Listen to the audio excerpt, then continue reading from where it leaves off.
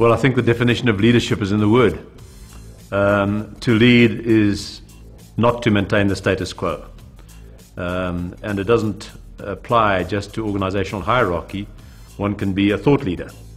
And so for me, a leader is someone who assesses where we are today and decides on a better place to be tomorrow, and then takes people with him, either intellectually or as a group of followers.